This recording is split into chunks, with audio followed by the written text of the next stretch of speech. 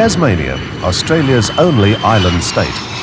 An hour by plane from Melbourne and accessible by jet directly from almost anywhere in the South Pacific.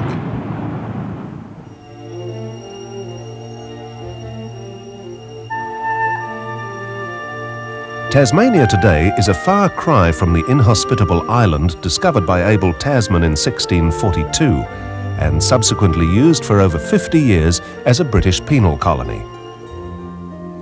Tasmania today is a peaceful place which enjoys a temperate maritime climate often described as Mediterranean, and a relaxed, easygoing lifestyle which is the envy of every tourist who comes here. Tasmania's population of 400,000 is more than matched every year by a huge influx of tourists arriving to enjoy the clean air and the great historical interest of the island state. Because it is an island, Tasmania has had to become self-sufficient in many ways. And it becomes more self-sufficient with every year that passes. Nowhere is this more apparent than in the sporting field. By any standards, Tasmania is very well equipped for sports of every kind. Despite its small population and consequent lack of competition, Tasmania has produced more than its share of world-class sportspeople. Admiral's Cup yachtsman Don Calvert, Test cricketer David Boone, Australian amateur champion golfer Lindy Goggin, world champion axeman David Foster, Olympic gold medalist Michael Grender, Olympic diver Julie Kent, former Bisley World Target Rifle champion Jeff Ayling, World Fireball champions Gary Smith and Stuart Hamilton. And these are the kind of facilities Tasmania has to offer the sportsman. The Launceston Velodrome, completed in 1985 at a cost of nearly $7 million, is regarded as one of the finest facilities of its kind anywhere in the world. The 286-metre Sherman and Webb designed Tasmanian timber cycling track has been described as flawless by Michael Grender, who predicted that world record times could be set on it. And he was right. The 5,000 spectators are accommodated in comfort as they enjoy not only cycling, but basketball, wood chopping, volleyball, badminton, indoor hockey, indoor soccer, indoor tennis, gymnastics, table tennis, netball, judo, boxing, and even rock music. The velodrome bristles with electronic equipment, not only for timekeeping and scoring, but for the use of outside broadcast crews, who can also enjoy a lighting range from 800 to 1500 lux. The Tasmanian International Velodrome is only 10 minutes by car from the centre of Launceston and only 2 hours from the centre of Hobart. And when you get there, there's plenty of parking space, enough for 1,000 cars. Lake Barrington, the scene not only of the 1984 Australian Rowing Championships, but also of the 1990 World Championships.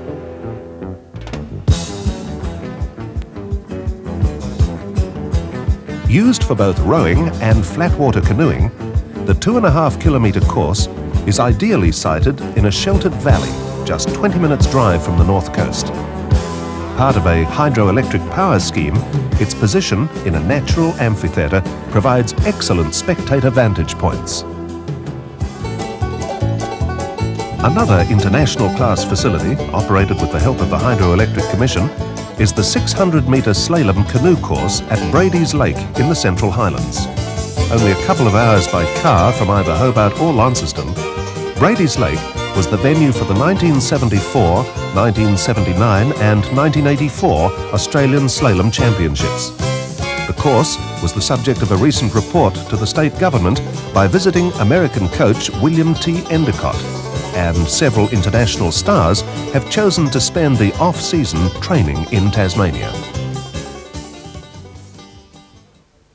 Hobart's Domain Athletics Centre. Not only is it beautifully sited on a hill in the heart of Hobart, it's a very well-equipped sporting arena. The 8-lane chevron surface running track has 10 lanes on the straight, and all track and field events are catered for.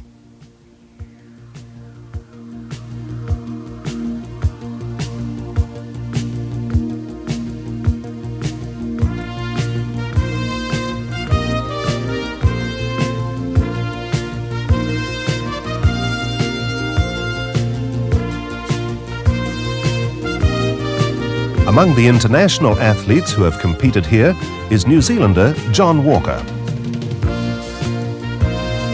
2,000 spectators can watch the Tasmanian Championships here every year, and the Domain Centre has been chosen as the venue for the 1986 Australian Under-16 Championships. Just 10 minutes south of Hobart is Kingborough Sports Centre, home to the Tassie Devils basketball team and recently host to visiting Chinese and Yugoslavian teams. The 1,500-seat international basketball court is just one of a remarkable array of facilities.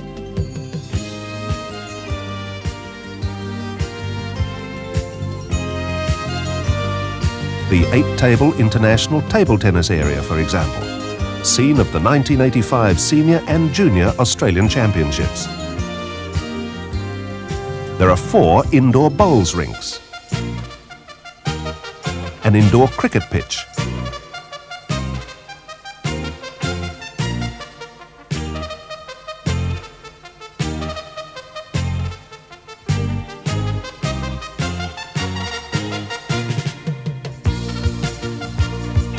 and many of the indoor areas have multiple uses. 15 minutes out of Hobart is one of Tasmania's finest golf courses, the H.V. Morecambe-designed Royal Hobart.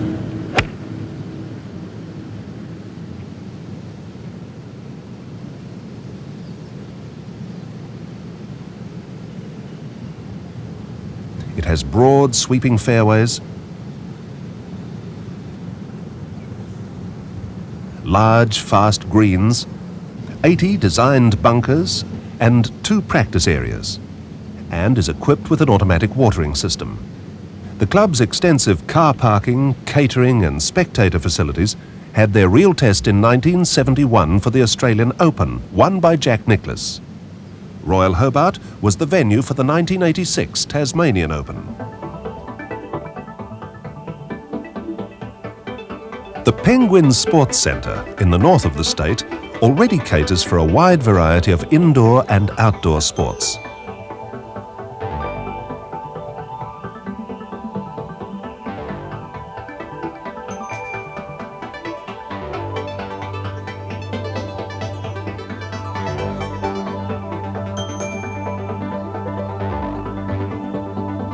And a vast program of extensions is already underway.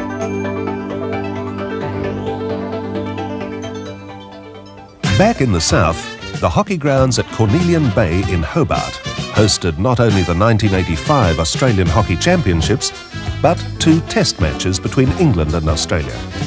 $2 million has already been allocated for providing a Grade A international synthetic surface and night lighting for one pitch. The Cornelian Bay ground can accommodate 5,000 spectators. The 8-lane, 50-metre pool at Clarence in Hobart has room for some 900 spectators, and with an air temperature of 21 degrees Celsius, it's always comfortable inside. This pool, with its electronic timing equipment and scoreboards, has in the last 3 years been the venue for the Australian Swimming Championships, the Australian Water Polo Championships, the Australian Schools Water Polo Championships, and the Australian Lifesaving Championships. The city of Glenorchy has another 50-metre 8-lane pool, and there are also 2 50-metre 6-lane pools in Tasmania, each with a diving pool.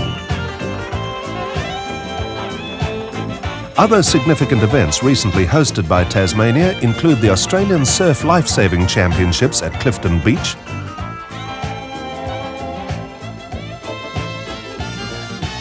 the West Indies vs Sri Lanka World Series Cup at the TCA ground in Hobart,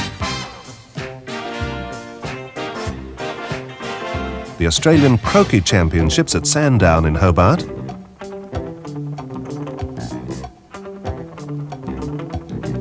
the Australian Orienteering Championships at Bothwell, a Southern Australian Equestrian Championship at Wynyard,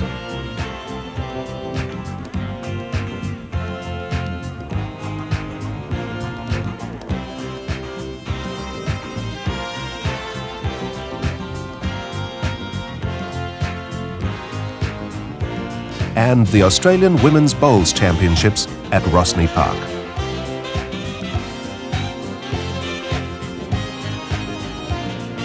Almost any sport you can imagine is well represented in Tasmania, which has long been a particularly sport-loving state, even by Australian standards.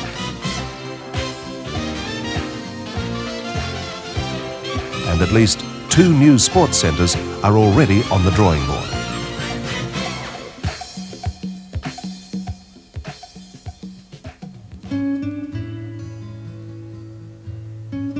But there's a lot more to competition than just competing.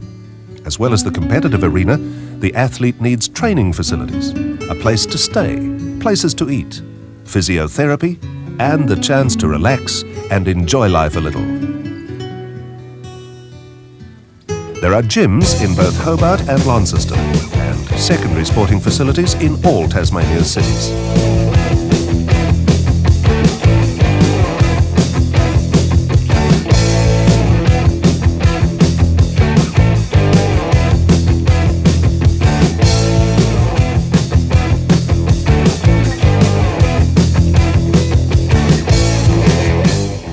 And a tourist island like Tasmania is never short of accommodation.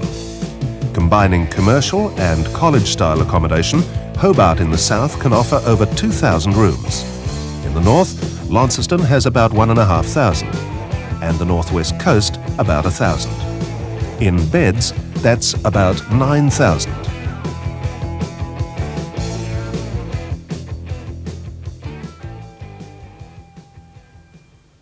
All Tasmania's major hospitals, of course, have physiotherapy equipment and personnel, and at Launceston General Hospital, several of the staff have done postgraduate work in sports medicine.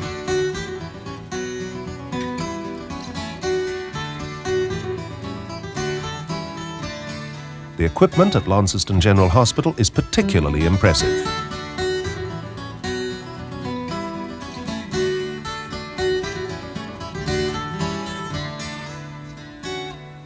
After the day's work is done, the athlete will find plenty to enjoy in Tasmania. First-class restaurants of every description, 2 casinos, stunning scenery all over the island, which can be visited by car, by aeroplane or on foot. Tasmania is a state where nothing is more than half a day's drive from anywhere else. The air is amongst the cleanest in the world. And this is rush hour traffic in the capital. A big contrast to the huge distances, the pollution and the traffic problems associated with some of the world's more prominent cities.